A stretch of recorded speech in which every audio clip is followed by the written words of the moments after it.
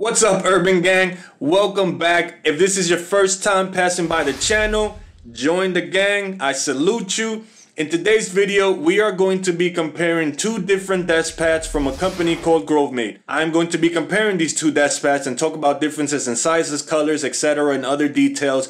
And at the end of the video, I'm going to talk about which one I choose. And at some point in the video, you can also find out all the details on how to win one of these two. So make sure you stick around to find out how you can win. And if you find some value in this video, all I ask from you is to hit that like button and comment in the section below. Now, let's go ahead and cut to the comparison.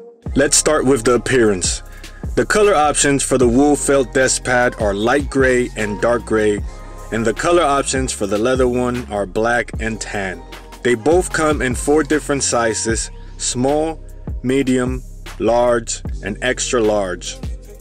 Now, let's talk about materials. The first one I purchased was made of wool felt, and the second one was the leather one. With regards to these two, they are a bit different, so that is something to consider. The leather one is obviously smoother to the touch and gives off more of a luxurious and premium vibe. If you do not have their keyboard tray and wrist pad, I would recommend the leather one because it is going to feel better on your skin where your hands are on there resting. The felt one has a sort of rugged feel to it.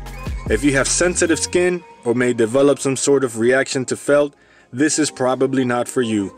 In my case, I have the keyboard tray and wrist pads, so I am not placing my hands directly on the pad. However, I did use it with bare hands and I did not have an issue with it at all. The other thing to consider is that it may not be the best surface to scroll your mouse over. You may want to buy a trackpad or buy a mouse pad. I personally have the leather mouse pad, which I love. Before we move on to the next section, let's talk about how you can win the leather desk pad in this video. Before we do that, please consider hitting the like button. If I am providing any value in this video, I will go ahead and take a couple seconds and wait for you.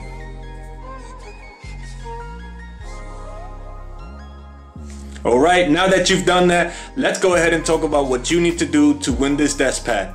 Number 1, very simple, hit the like button. Number 2, also simple, follow me here on YouTube.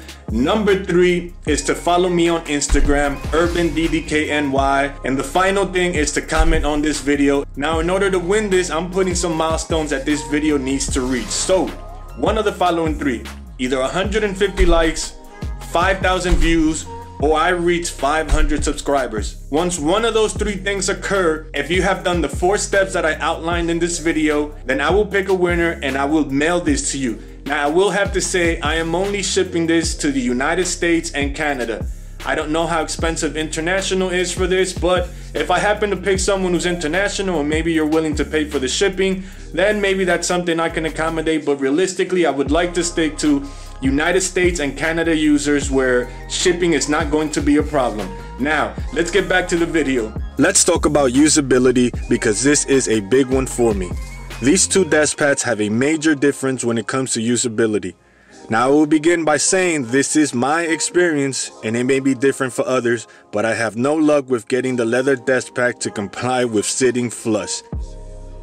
Even after letting it acclimate in my office over time to sort of let it lay flat, and it has made it difficult in my case for things to just lay flat and sort of play dead. Now, the wool felt pad had been perfect in that sense. It has not given me any issues whatsoever about laying down flat, and once I lay it down, I never have to think about it again. The final piece of the puzzle is the price. The medium wool felt pad costs $70, while the leather one costs double. Yes, $140. This is going to make some people's decision easy, but let me first say that while using the wool felt pad, I did also have to purchase the leather mouse pad with pen insert included, which costs $120. Now, you can get any mouse pad if you feel the wool bothers your skin, so there might be an additional cost if you don't already own a mouse pad and need to purchase one. However, this may not be an issue for everyone and you can always use your mouse comfortably on the leather pad.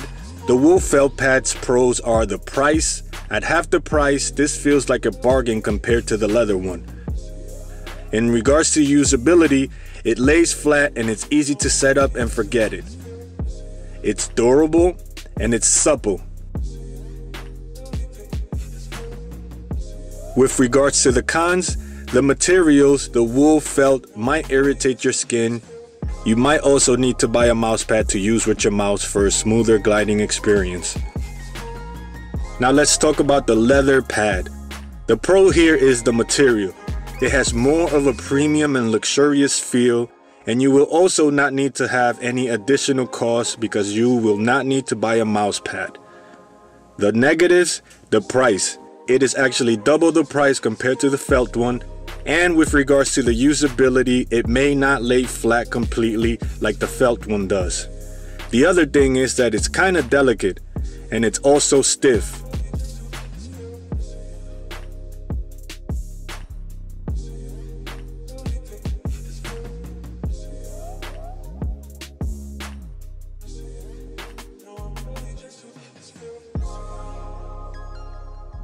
If you've made it this far in the video, I want to salute you.